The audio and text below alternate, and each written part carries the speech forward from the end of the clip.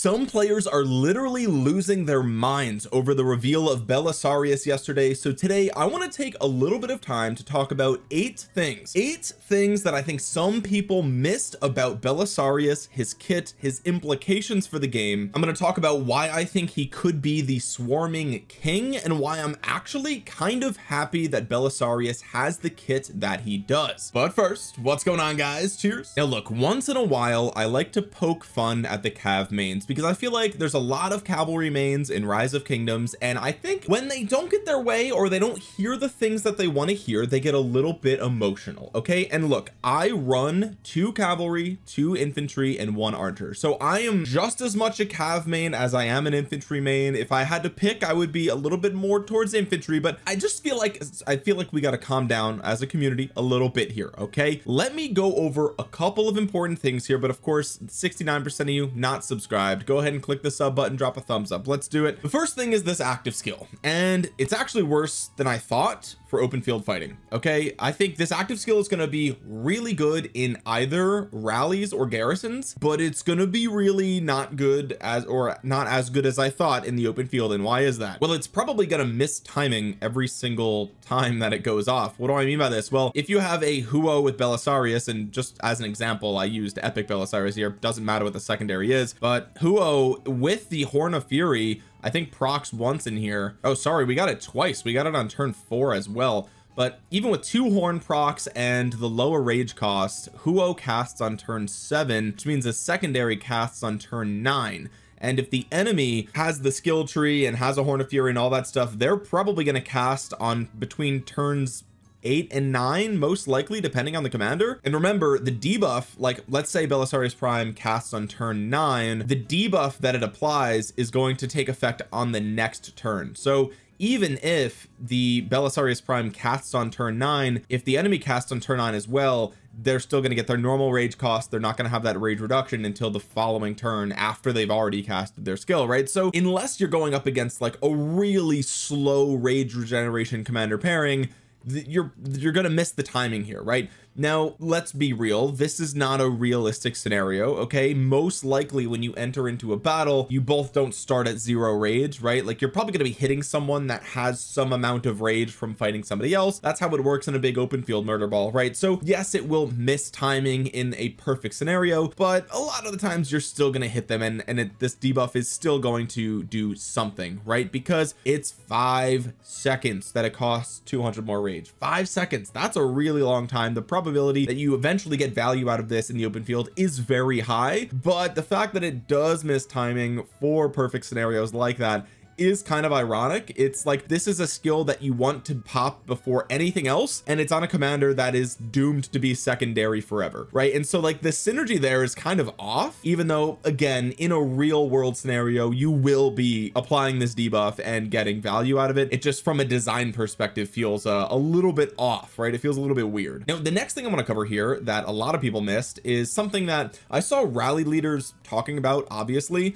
but everyone else kind of forgot about this, and that's Justinian primary with Belisarius secondary could be a really powerful cavalry rally. Why is that? Well, the active skill on Justinian guarantees at least 3 troops for calculating the surrounded effect on Belisarius's skills. So what does that mean? Well, if Belisarius is secondary to Justinian in a rally scenario, then when you're hitting that flag or fort, you don't actually have to surround it to get the deception debuff for 5 seconds, which means you are always going to get the maximum amount of value from the active skill on Belisarius. Whether the target is surrounded or not, the active skill on Justinian will guarantee that at least 3 targets are calculated as far as surrounded effects go, which applies here. And also you have to remember the expertise here, they're always going to have at least 6% more damage taken, right? The enemy, I mean, and we're going to talk about this expertise in a second. And I actually have to brush up on my Justinian knowledge. I don't know if this sets the surrounded troops to 3 or if it adds 3 plus the Justinian, so it would be 4. In that case, then the target will always be taking 9% more damage, whether it's being surrounded or not. That's actually kind of crazy. So I think when we ask ourselves, like,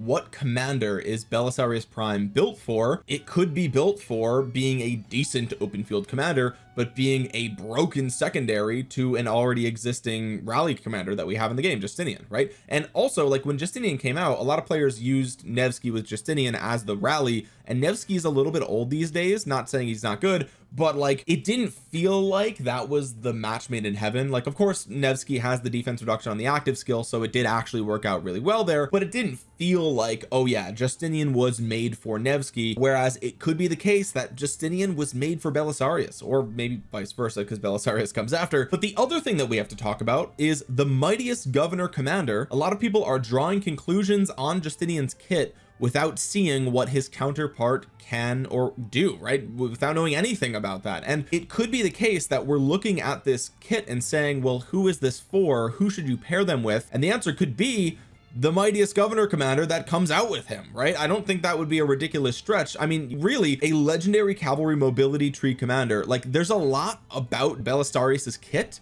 that kind of breaks the mold. It's not exactly what we were expecting, right?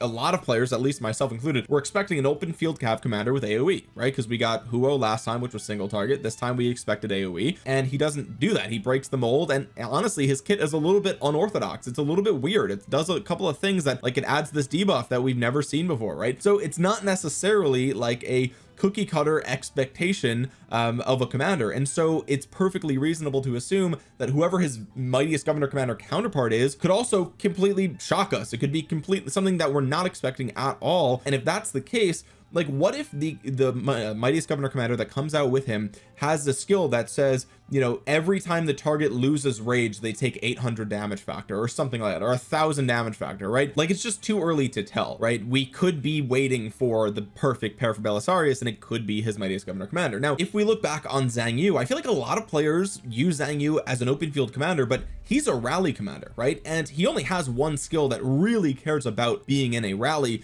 and so I think it's perfectly reasonable to assume that we're expecting the mightiest governor commander this time around to be a garrison commander. And if that's the case, if the new cav garrison has maybe one skill that's perfect for garrison and the other 3 skills are broken in the field, I mean, you could be looking at a perfect pairing there, right? Now I should at least add to that by saying we've never seen a cav garrison commander work in the open field, right? Like you never see Jan Ziska in the field, you never see Jadwiga in the field. It just doesn't happen. It's never been a thing. But again, that just because it's never been a thing doesn't mean it can't start being a thing, right? So who knows? It's unlikely, but it could be the case that maybe we get a garrison version of Zhang Yu that has a lower rage requirement. It's got AoE, and instead of the conquering tree, it's the garrison tree, and it's Zhang Yu 2.0, and it has 2400 damage factor AoE. Like all of a sudden people are going to change their tune about Belisarius if it has perfect synergy, right? Like with, again, instant proc damage for rage debuff, something along those lines. It's just too early to tell. The fourth thing that I want to cover here is the expertise again, and of course we covered the expertise in my initial video here, but I just want to, you know, throw a couple more thoughts out there at you guys. Okay, it says if the current target of this commander's troop is surrounded, increases the target's damage received based on the number of troops surrounding it. So it's not that you're dealing more damage to the target, it's that the target takes more all damage. Okay, which means anybody hitting that target is going to be dealing more damage, either 6, 9, or 12%. Okay, this is way better than buffing your own damage. Okay, debuffing the target and making them take more damage is infinitely scalable, and it's really gonna help when you're swarming down structures. Now, something else that I pointed out in my original video is that this says if you have 5 troops swarming, then they take 12% more damage. We don't know what happens if you have 6 troops swarming, 7 troops swarming, anything higher, right? My assumption, and based on, you know, logic, would be if it's 5 troops or more, they take 12% more damage, right?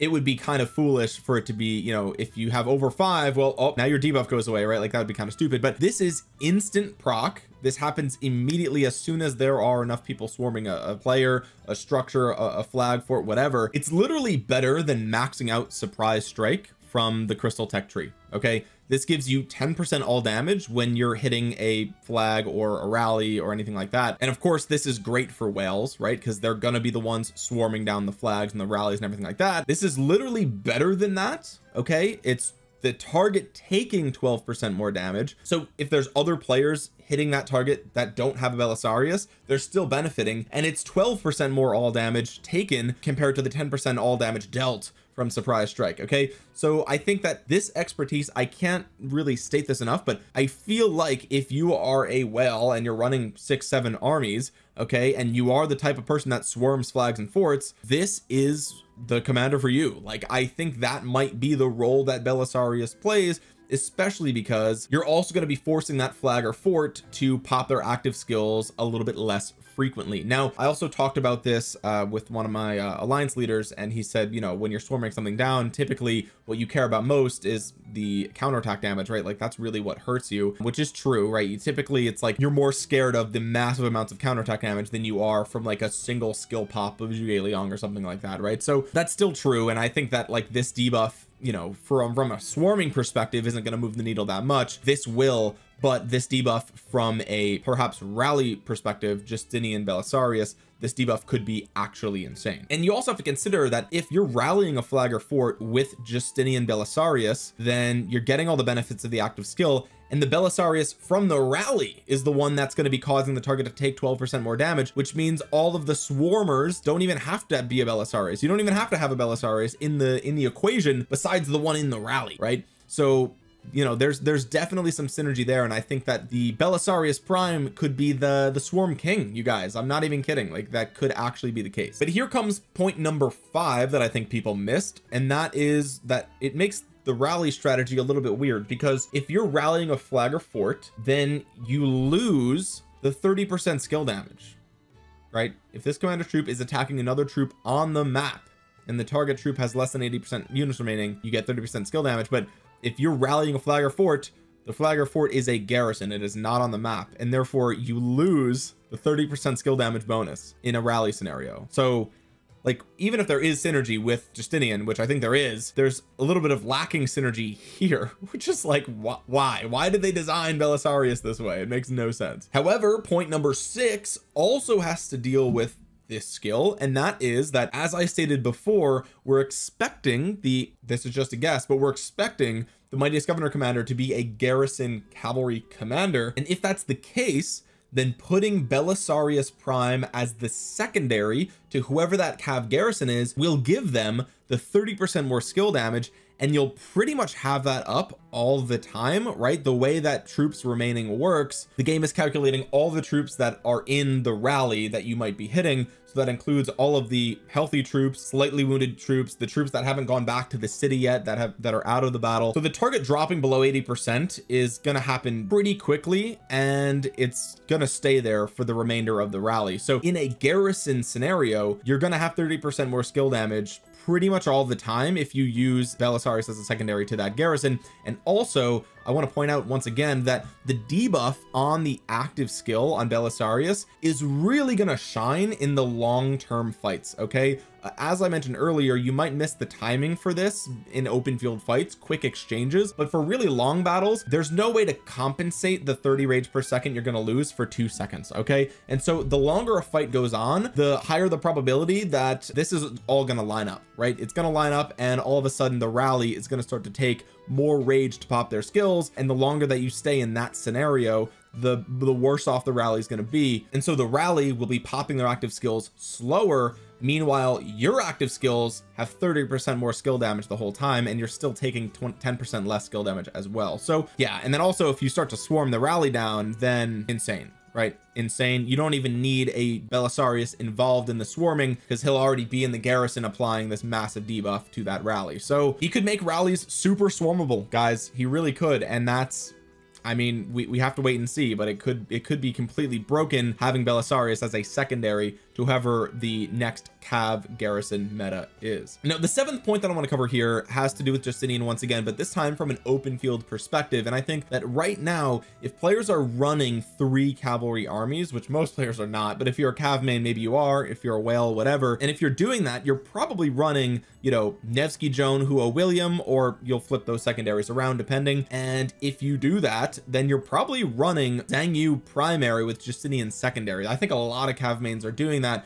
for open field fighting, and it's obvious to, you know, it's obvious why it works. But maybe the Cav whales actually retire Zhang Yu now, right? Because I mentioned in my first Belisarius video that you would want a lower rage cost for Belisarius, but now that we know that, you know, he's probably going to miss timing a lot with the active skill debuff anyway, then maybe he's not like forced to be with a lower rage cost commander. And if that's the case, well, then you could do Justinian primary with Belisarius secondary as an open field march. Now, when Justinian is fighting in the open field and he's not a rally, then he's kind of just a vanilla stat stick, but he still hits really hard. And if we consider the Justinian with Belisarius and we look at their kit, it's going to be a 2,500 damage factor from Justinian and a 2,400 damage factor from Belisarius, which is nothing to ignore. Those both hit really hard. They're going to have a total of 55% cavalry defense. They're going to have a total of an extra 5% cav damage and 35% march speed outside of territory, or just the 20% from Belisarius anywhere else on the map. Justinian gives Belisarius the 20% health that he desperately needs. That's the one stat that we don't see on Belisarius at all, and here we see it on Justinian. And then if we look at the expertise here, which modifies the fourth skill,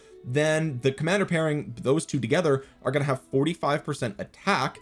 And whenever you launch a basic attack against a surrounded target, it has a 30% chance to deal an extra direct damage factor of up to 500. You also have an instant proc 500 on Belisarius. So it's kind of a complete package from a stats perspective. You got decent march speed and a ton of stats, right? And both commanders just hit like a truck. The Belisarius has a nice debuff there, some instant proc damage. I mean, again, it would be your third cavalry march, so most players aren't going to use it, but as a whale, I think this is gonna hurt really bad, guys. Now I'm using my Saladin to show off what a open field talent build might look like for a Justinian Belisarius. You get 2 points in rejuvenate for a ton of extra rage. You get emergency protection, which reduces skill damage by 15% for 3 seconds half the time. You grab emblazoned shield to take 12% less skill damage. On top of that, you also get the rage engine from burning blood and from undying fury. You deal 9% more damage to archers, and you have a 10% chance to give the target a 15% attack reduction for 2 seconds, and you further reduce your skill damage taken by 9%. So with all of the defense and health on that kit plus the support talent tree, I feel like you're going to be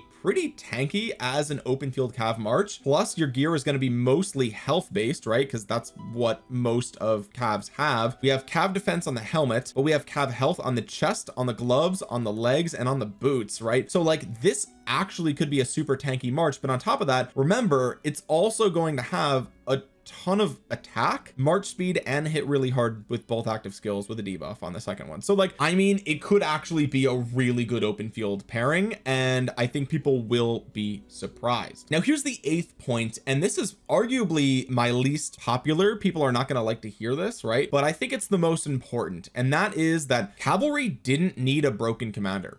A lot of players expected it to be the Liu Che or the Zhuge Liang for cavalry. I was hoping that would be the case as well, quite frankly, because I have a ton of sculptures saved and I run 2 cav armies. I was hoping to get an insane open field cav commander and I could immediately max it, right? And that'd be amazing. But the truth is that like cavalry didn't need a Liu Che or Zhuge Liang. They just didn't. I would argue ever since we saw Zhang Yu come into the game, I feel like calves have kind of been the open field meta. Now at some points they've had a much larger lead. Right now they don't really have a massive lead, but in general I feel like it's been years that cavalry have kind of always been the open field meta. And like, it makes sense, right? Because if we think about like, what is infantry known for? Garrison. What is archers known for? Rallies. So therefore, what would calves be known for? Open field. And so it kind of makes sense, right? But at the end of the day, calves aren't in a horrible place at all. We have Nevsky, we have Huo, we have Joan,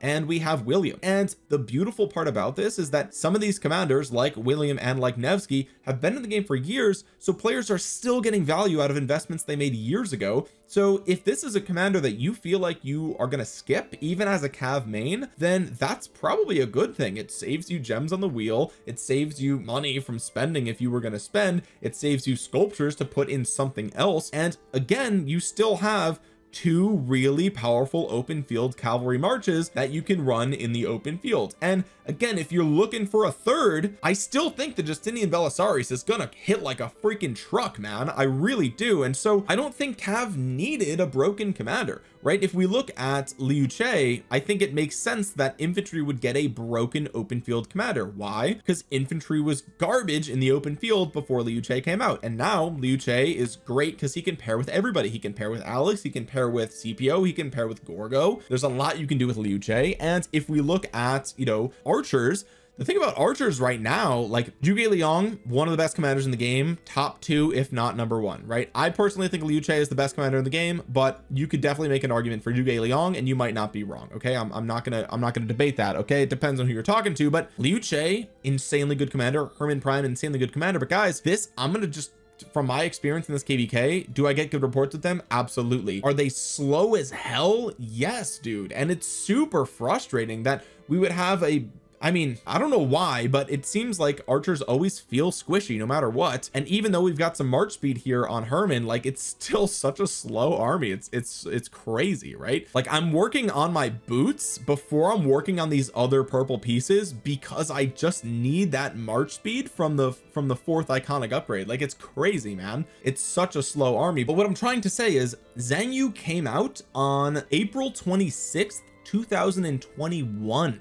So that's literally, by the time Belisarius comes into the game, that will have been 3 years. Okay, so for the past 3 years, I would argue that Cavs have been the dominant open field troop type. And look, like they're still in a really good spot right now. I've already explained that, and I don't think, like, if you disagree with that, I think you're really not being intellectually honest. I think both of these commander pairs are exceptionally good in the open field. Are they the best commanders on the field right now? Maybe not. Sure, right? I'm with you on that one, but it's not like they're unusable. Okay, and if Cavs have been open field meta for literally 3 years, from a game balance perspective, it would make sense to have another troop type carry that torch for a little bit. That's my opinion. Okay, so whether you think infantry is the best open field right now or you think archers are the best open field right now, that's up for debate, and that's fine. I think you could make a good case for all of them. I think the only thing holding archers back right now is how freaking slow they are, which is ironic because infantry should be in that boat, except infantry have the 4-piece set bonus here, which really does help them out a ton. So yeah, if Belisarius Prime is lackluster in the open field, right? Like let's say that he is exceptionally good as a secondary in the garrison, or he's exceptionally good as a secondary to Justinian rallies, but he's lackluster in the open field. Well, does that mean that Cav aren't open field meta? Maybe, but is that necessarily a bad thing from a game balance perspective? I don't think so. I think every once in a while it should be a good thing for another troop type to be the open field meta. And I think the reason cavalry players, a lot of the mains right now, are freaking out and they're losing their minds is because they're so used to having it their way. They're so used to being the open field meta that the possibility that they might have to go a year not being the open field meta when they've been open field meta for 3 years is like, now you know how everyone else feels. Now you know how the infantry players felt. Now you know how the archer players have felt, right? And look, I think archers have always been pretty good in the open field. They've had YSG, they've had great AoE damage. It is what it is. But from my perspective, I think Cavs have been open field meta since Zhang Yu. That's just me. You guys can argue about that in the comment section below. But at the end of the day, I think people are drawing conclusions way too quickly about Belisarius. We didn't even see his mightiest governor counterpart yet, and we have no idea how good his reports could be from a rally or garrison perspective. He could be insane. What if this expertise stacks?